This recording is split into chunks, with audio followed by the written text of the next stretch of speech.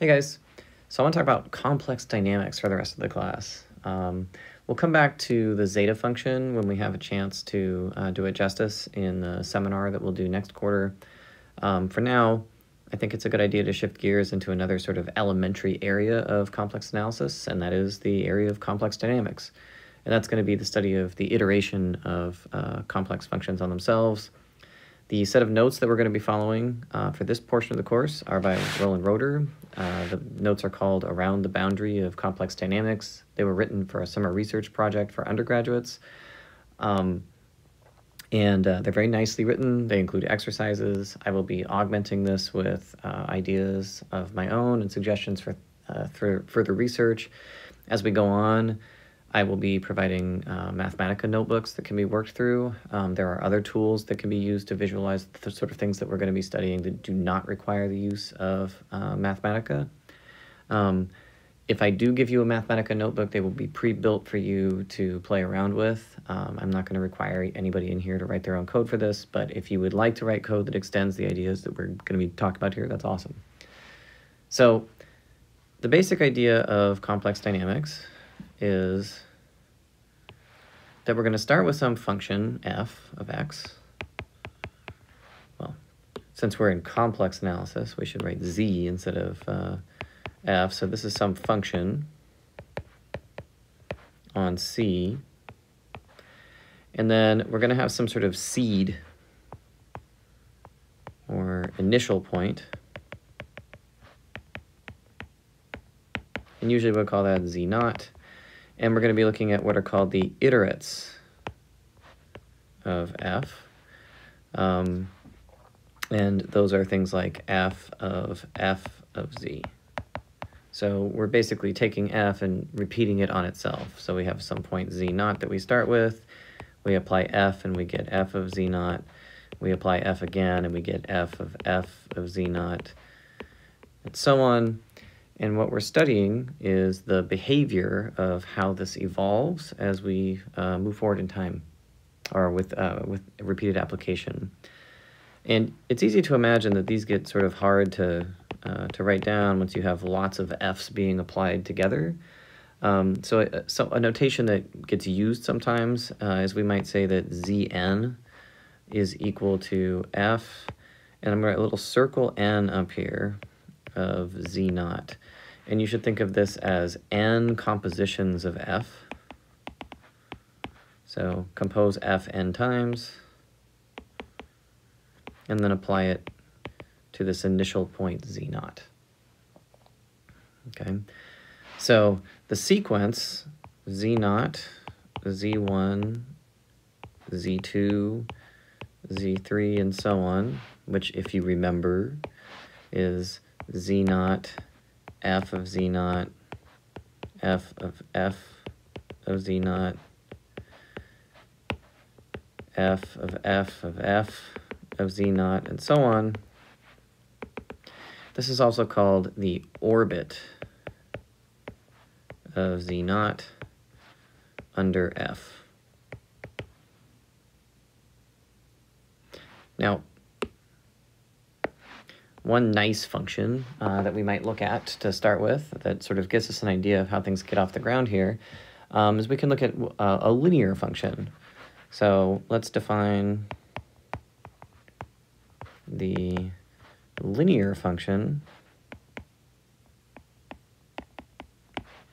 L from C to C by L of Z is equal to AZ for some complex number A.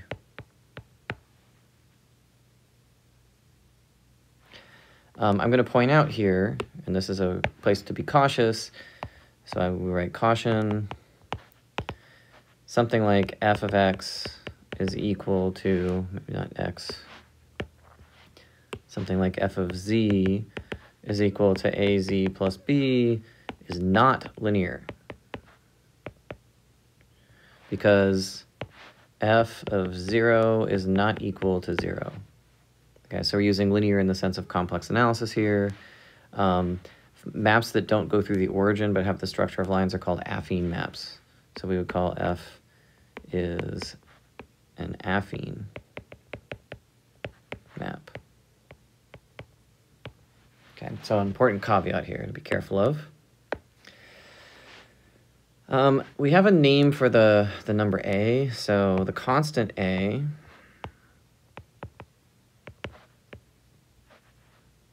is called a parameter.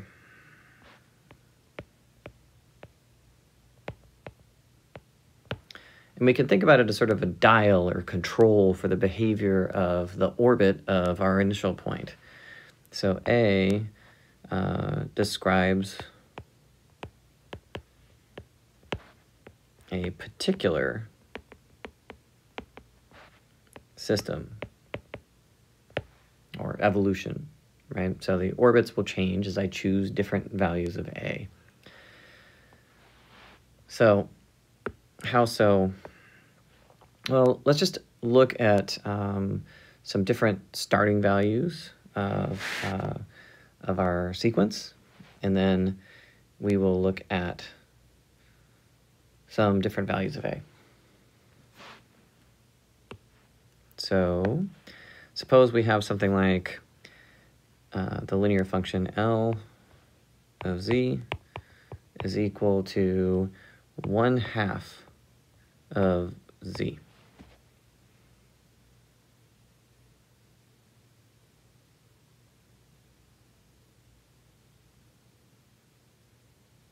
So how does that act? I could probably make a more interesting value than that, because what L of z is equal to 1/2 z is going to do is just going to have whatever the radius of z is. So we could draw ourselves a little plot over here. Then we can imagine that if we started with a point, say, out here, and it's useful in a lot of these cases to think about the r(e) to the I theta form of these things. So imagine out here we had something like 2e to the I pi over 4. Well, if I think about what the orbit of that point is, if I take L of 2e to the I pi over 4, I get e to the I pi over 4. And the second application of L to 2e to the I pi over 4 is equal to 1/2 of e to the I pi over 4. And L of that number will be 1/4 of e to the I pi over 4. And so what we can see is that what's happening here is that along this line, we have this sequence of points.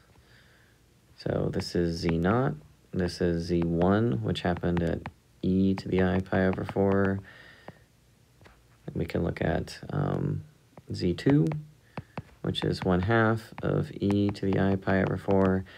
And we're marching down this towards this point at 0. So we can think about 0 here, z equals 0 is sort of attracting that point in. And in fact, if we choose a different value of A, we can see that we're going to get the same sort of behavior. I mean, this is pretty easy behavior because no matter where you start, if you start on, say, a point right here, this is pretty easy to predict what's going to happen, since all of the A is doing is halving the radius each time. And so the sequence of points is going to march into 0. If we choose a more interesting function, you recall that we talked about lines as consisting of rotations and magnifications. We're not dealing with translations because we don't have affine maps here. If we looked at something like L of z is equal to 1/3 e to the I pi over 3, and we looked at the action of that map, so we drew another axis, and we're going to think about how this thing behaves. So let's start with maybe a sequence that looks like, oh, I guess I should put a z on here so it's a function, not constant. Then our initial point that we might consider, maybe we'll consider something like, I don't know, 3. And if we apply L to 3, so we divide it by 3, and then we multiply e to the pi over 3, so we get 1 e to the I pi over 3.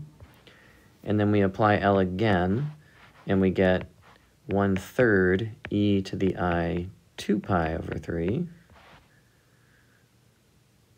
And we apply L again, and we end up with 1/9 e to the I pi. And what you'll find in this case is that as you come around, we started at the point 3, then we rotated out to the point here at pi over 3. We had an angle of 2 pi over 3 and an angle of pi. And as I continue adding multiples of pi, if you think about it and calculate a few more points, what you'll see is we're halving the radius, or we're thirding the radius each time. So the first time it was 3, the second time it's 1, the next time it's 1/3, the next time it's 1/9. And what we're getting here is this sort of spiral in where we're tracking around, and eventually what's going to happen is we're going to curl into the point at 0. And likewise, if I started with a different point, we're going to get the same sort of behavior. If I started with the point, say, 9 at pi over 4, so 9 pi over 9e to the I pi over 4,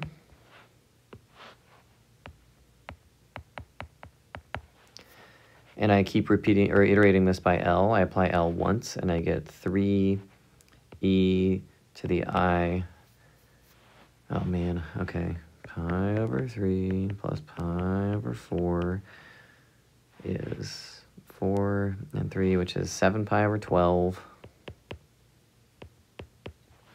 I don't know why I did that to myself. And then I go one more time, and I'm going to get divide by 3 again. And I'm going to have an e to the I 11 pi over 12. And if I apply L again, I'm going to end up with 1/3 e to the I 15 pi over 12. And what you're going to find here is that in this case, again, we're going to get some iteration here. We've got a pi over 4. We're going to end up at this angle. And we have something that looks like this, and something that looks like this. And if we think about what our sequence is doing here, we start out here at 9, so imagine way out here at 9, and then in to 3, and then 1, and then 1/3. And so again, we're sort of spiraling in to the point at 0. So you can imagine that you keep coming around. Okay, so this number, if this number in modulus is less than 1, so the point of these pictures is that if you have an L of z is equal to AZ, and the modulus of A is less than 1, then 0 is an attracting point. That is, orbits spiral in to 0.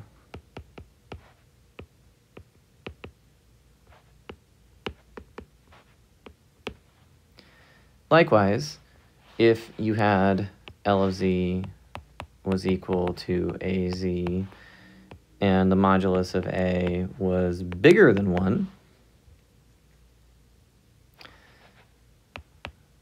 then orbits spiral away from 0.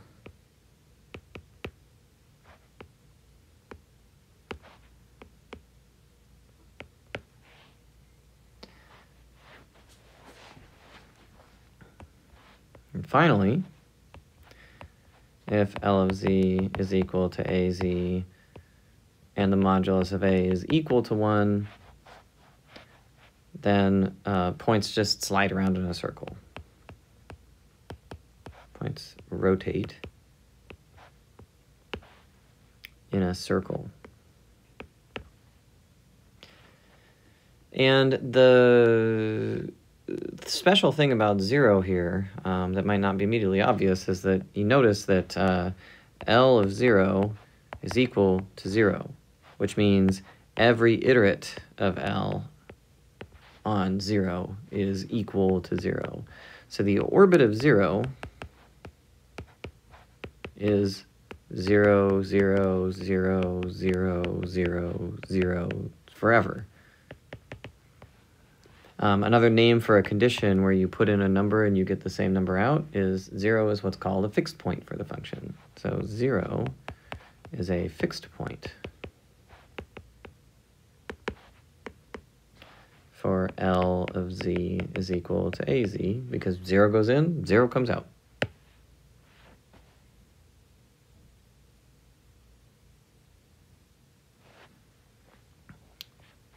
Okay, so normally,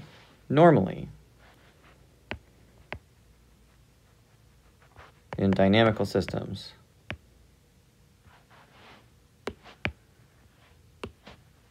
in dynamics, you get different behavior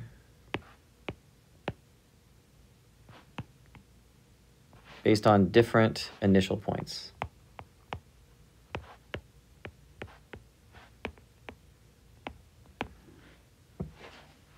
So normally, so for a linear map, basically, the only thing that controlled the behavior of the system was a parameter. So for linear maps, the parameter A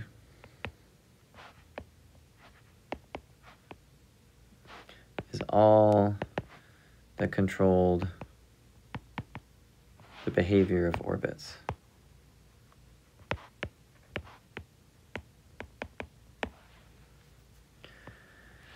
We're going to be looking at a much more interesting family of maps that don't seem like they're that much more complicated.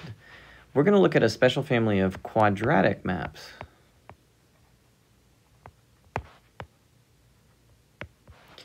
Of the form f of z is equal to z squared plus c. C is going to be the parameter.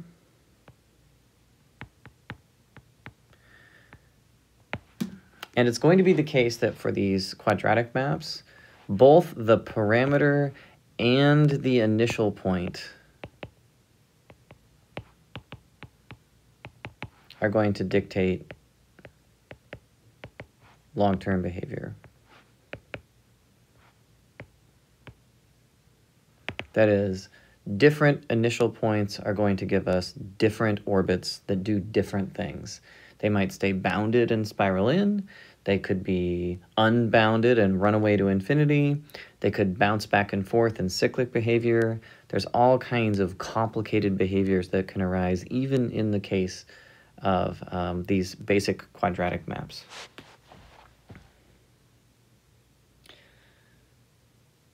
So let's look at an example quickly, and then we'll end this first video, just to try to convince you that some interesting things are going on here. Because we're going to basically be focusing on this particular family of maps for the next section of the class. If you look at in the Roeder notes, Roeder designates fz, z squared plus c, by just saying pc of z is the particular polynomial that is z squared plus c. So the c down here just designates that you've got that in the place of c down here. So if you look at the map P, let's do I over 4 of z,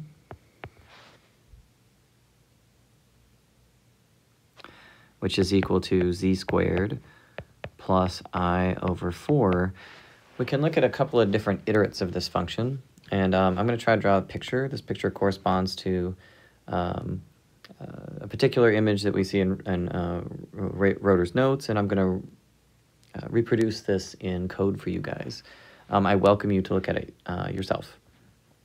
So if you look at what this does to a couple of different starting points, we're going to look at the initial points. W naught is equal to 1.1i. So there's W naught, 1.1i.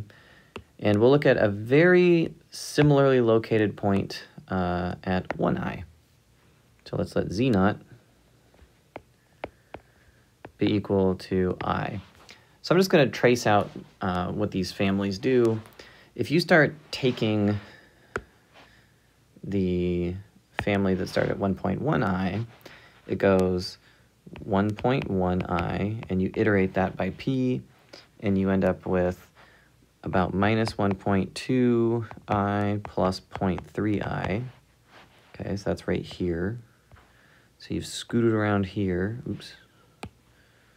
You scoot around to this point, and then you iterate again, and you end up at 1.4 minus 0.4i. That's all the way out here, so it's further away and then down.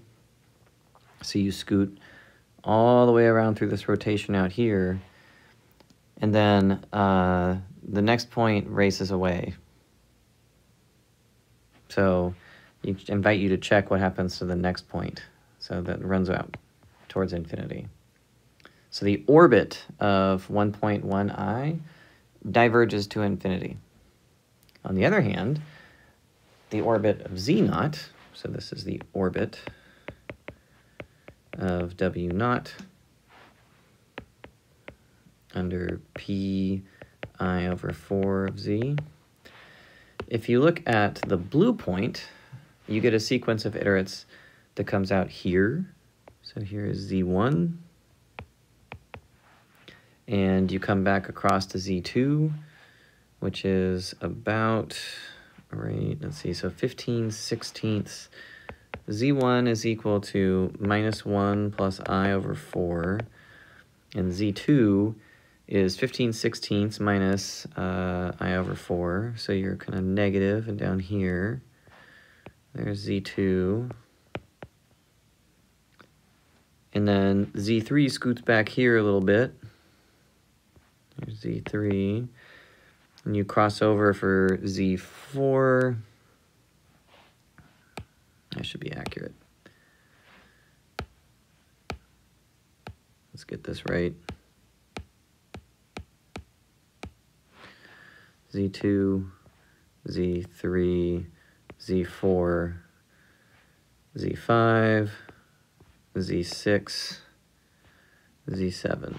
So this has completely different sort of behavior. So if you track this orbit, you find that this one is sort of spiraling in. This is the orbit of Z naught. Z2, Z3, Z4, Z5, Z6, Z7. This, for all the world, looks like it's coming closer to the origin or some other possible fixed point that we don't know. It's headed somewhere, it looks like, that's not infinity. So it looks like this behavior is already very different. It looks like the orbit of Z naught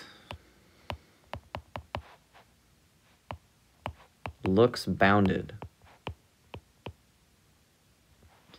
And the orbit of W naught looks unbounded. And what we're going to be doing over the next couple weeks is looking at sort of why this is happening. Can we predict when they are going to be bounded, when they're going to be unbounded?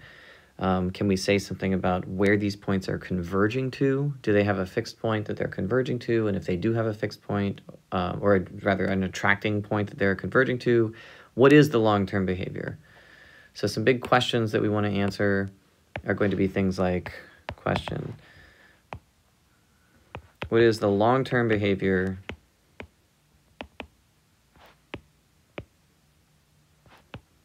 of the orbit of a point Z under a map of the form PC of Z?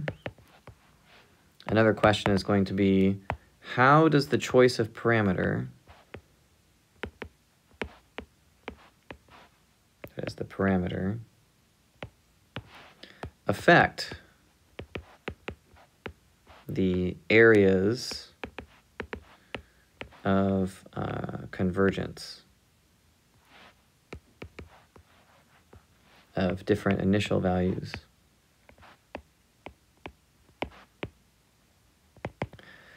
And then there's smaller questions like how fast are things converging, and does moving the parameters slightly have big impact on the system, or are there places where small changes in the input value can have large changes in the long-term behavior, like in this problem where we have what for all the world looks like a small change in the initial conditions that lead to two very different behaviors in the long-term solution. And this is kind of the core idea of the study of dynamics broadly. Complex dynamics is pretty interesting, particularly because we can use complex analysis to answer a lot of these questions. All right, so that's sort of your introduction to this. And I'll suggest some of the exercises from the Roeder exercise, or from the Roeder notes to get started. And then I'll also be writing up some separate exercises for you guys to think through. All right, I will have a follow-up video posted tomorrow. See you guys.